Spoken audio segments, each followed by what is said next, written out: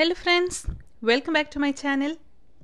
In this video, we shall learn the concepts of mass and weight related to GPSTR exam 2022.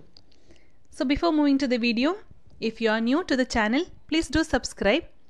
Press the bell icon so that you will get the notifications of all the videos we upload here related to GPSTR exam, which will also be useful for TET, Central TET exams also. We here mainly take up mathematics and science concepts. Okay, so come, let's move to the topic now. Simultaneously we will check out the difference between mass and weight, and hence we can cover up this. In case of mass, the mass of a body is the quantity of matter contained, right? It's about the quantity, how much it is, it says about. But in case of weight, it is the force with which the earth attracts the body. Okay, weight is nothing but the force with which the earth attracts the body towards it. And mass is a scalar quantity, weight is a vector quantity. It says about the direction in which the earth attracts, whether it is downward or upward. So it is a vector quantity. Weight is a vector quantity, mass is a scalar quantity. SI unit of mass is kg, kilogram. Okay, SI unit of weight is Newton. And mass of an object can be measured in beam balance and also using physical balance, whereas weight of an object is measured using spring balance in case of Newton if you want to measure, and even if it is in case of kg force, we use physical balance to know the weight of an object, to measure the weight of an object. And next, mass is constant when we move from place to place of an object, but in case of weight, it varies from place to place.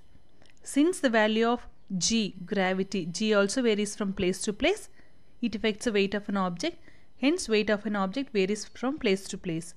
In general, mass is represented by letter m, whereas the expression for weight is equal to m into g. The product of mass and gravity is called as weight. It is, in case of mass, it is measured in physical balance or beam balance, because the value of g is same on both the pans. In case of physical balance, if you take, it will have two pans, and g value will be same on both the pans, and hence it is constant. But in case of weight of an object, along with mass, we multiply the weight of an object and it changes from place to place. In case of direction of the weight, it is downward or towards the center of the earth, and 1 kgf is equal to 9.8 Newton.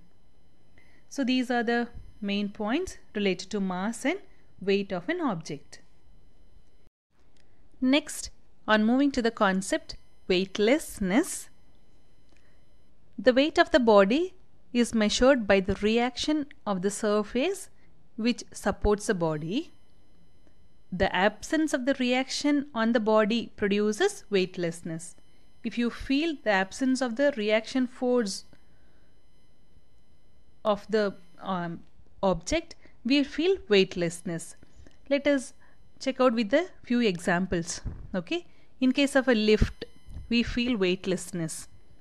Let us see how it is. If a person is standing on the floor of the stationary lift, it means if the lift is not moving, he presses the floor, means his feet, this person's feet press the floor with a force equal to his weight. Means if he is 50 kg, he is applying 50 kg force on the floor, right?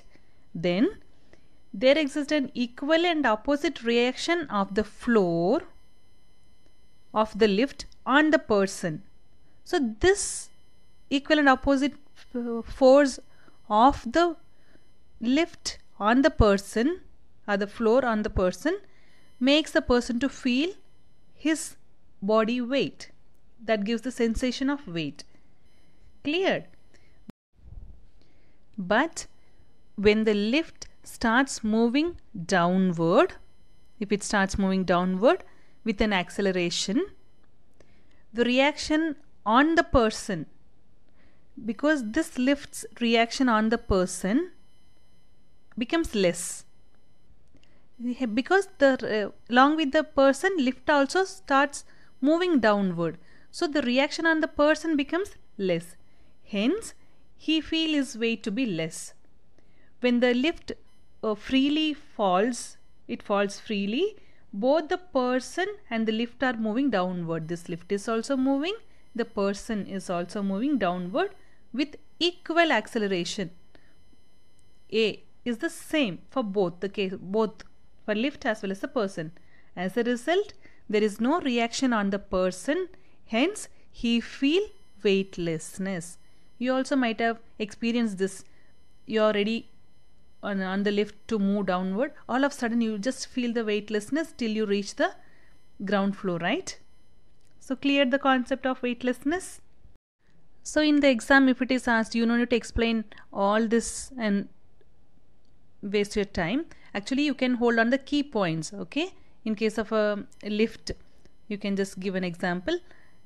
If the lift is stationary, both the person and the floor of the lift experiences equal and opposite reaction.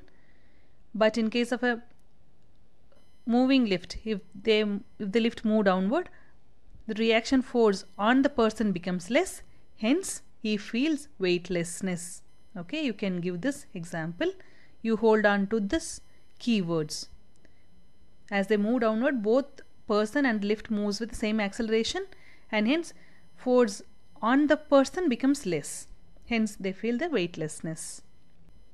Even in case of astronauts, the astronauts, they feel weightlessness on orbiting around the Earth when they are in the spacecraft. Okay, why it is so?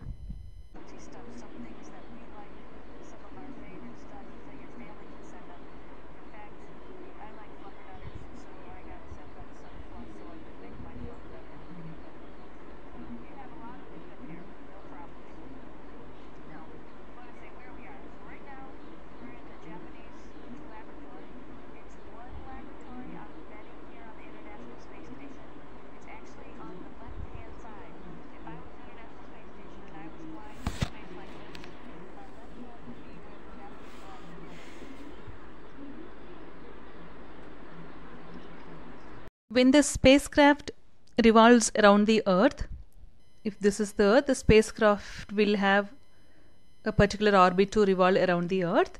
So both the astronaut, here if the spacecraft is here, inside that the astronaut will be, and both the astronaut and the spacecraft move with equal speed and equal acceleration, right?